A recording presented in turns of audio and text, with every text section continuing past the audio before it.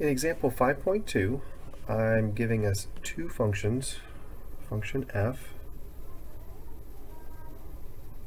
and function g. We're being asked to define f plus g, f minus g, f times g, and f divided by g. So each one of these will be a brand new type of function created from the two functions that we were provided. So we're going to define four new functions, and let's start with f plus g. So for each one of these, we're going to need to do two things. We're going to need to come up with what the new equation will look like, and then we also need to come up with what the new domain is going to look like. Then we can put those two pieces together and define our function. So as I said, we're going to start with the equation. So we'll take f of x plus g of x,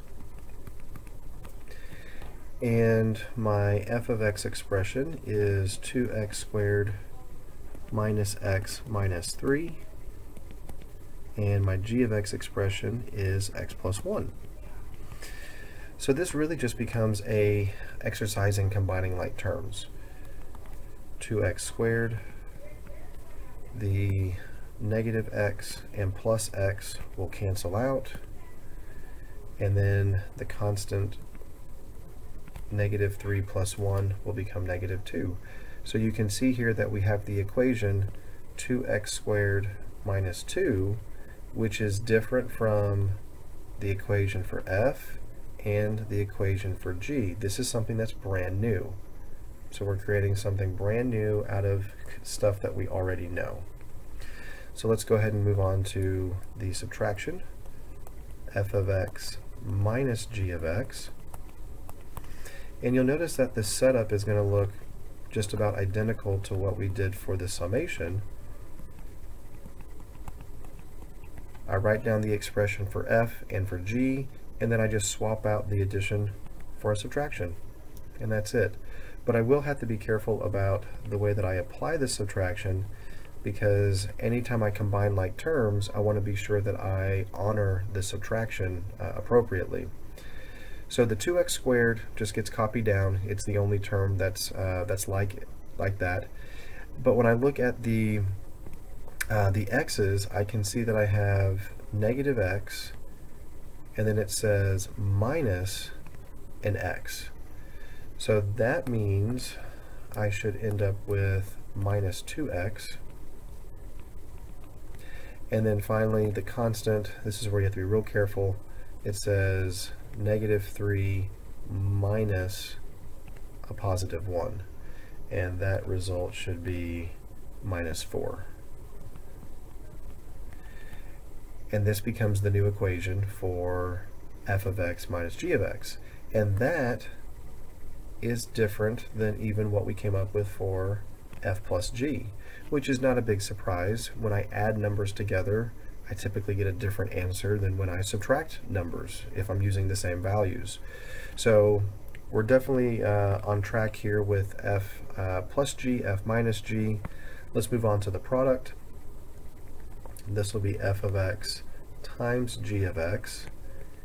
And again, the setup is going to look remarkably similar to the other calculations we did. I'm just going to take out the subtraction sign and replace it with the multiplication dot. But with multiplication, I will not be able to immediately go into combining of like terms like I did with the sum and the difference. But instead, I'll need to go through a series of distribution.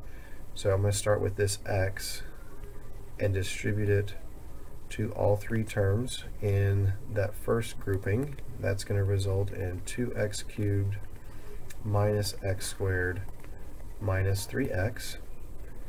And then I'll do one more round of distribution with the plus 1.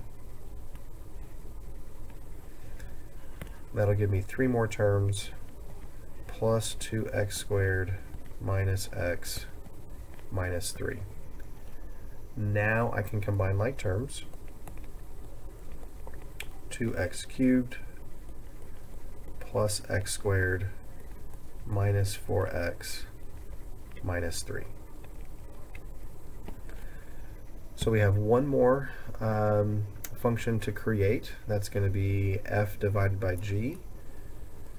And division is usually the most detail-oriented one of these to do. You have to be real careful with some of the things that come out of this. But the initial setup is really straightforward. Whatever I have for f of x, I use that to represent my numerator.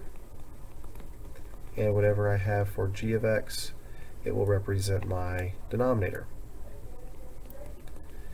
Now when we're working with division, this is the setup. This is it. There's not a whole lot to it, but we also want to be considerate of the potential for factors that could cancel. But right now, the only factor that I really have is x plus 1 in the denominator, and if you really wanted to be technical here, the entire numerator also has a parenthesis around it, making that one giant factor, but it's a trinomial. But as it turns out, this trinomial on top will factor. It'll become 2x minus 3 times x plus 1, and that is divided by x plus 1. And that is called trinomial factoring. So if you're a little fuzzy on some of your factoring techniques, this is one of the many factoring techniques that you'll be responsible for in this class. You might want to go back and do a little research on that. But once we get past the factoring, you should be able to see that x plus 1 is a common factor in the numerator and the denominator. In other words, we can cancel it out because they are like factors. And that would then give me 2x minus 3. But just because the x plus 1 cancels doesn't mean it cancels out the domain restriction. If I was to go back and look at x plus 1 and set it not to 0, then I would get that x is not allowed to be negative 1. So there's an extra restriction here on this equation that says I'm not supposed to be using negative 1. That will become really helpful when we start talking about the domain. So that's where we're going to go next. The benefit to having the full function notation provided for f and for g is that you get the domain for free. Here's the domain of f, and here's the domain for g. They're both all real numbers. Now the idea here is that I want to be able to take the domain for f and the domain for g, and I want to figure out what the intersection of those two domains will look like. And that is what I'm going to be using for the domain of all of these combinations, with the exception of the quotient. The quotient, remember, has to have this extra consideration that x cannot be negative 1. So we'll get there. So thinking about the intersection of these two domains, the way this was done back in section 1, when we first introduced the idea of intersection, was with an illustration. So if I take a number line, let's say, just for reference, that's 0, the picture for the domain of f, it should be just a straight line all the way across, because the domain is all real numbers. And if I do the same thing for g, I'll use red, it is also going to be a line that just goes all the way across, representing all real numbers. Recall that the intersection is interested in the overlap of your two intervals. What do they share in common? Well, if you have two of the exact same interval, then that means they have everything in common already. So the domain is just going to be thought of as all real numbers. That's what it is. So when we go to make our function definition, all of them are going to have that domain, except for the quotient, as we said earlier. So let's move on to that next phase of function definition. So f plus g is the name of the first function that we created, or at least the first equation that we created, and the domain for that will be all real numbers,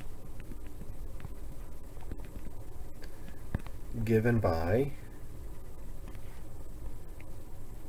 f plus g of x is equal to 2x squared minus 2.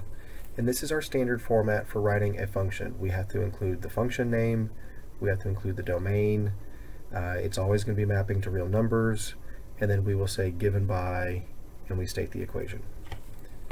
Let's do this for f minus g as well. Domain here will be all real numbers, mapping to other real numbers, given by f minus g of x is equal to 2x squared minus 2x minus 4.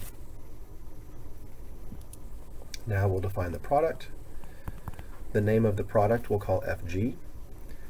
Its domain will also be all real numbers, mapping to other real numbers, given by the equation fg of x is equal to 2x cubed plus x squared minus 4x minus 3. And then the last function that we will define is f divided by g. Now f divided by g will not have a domain of all real numbers. It will have at its core a domain of all real numbers, but then we also have to make sure that we exclude the fact that x cannot be 1, or excuse me, negative 1.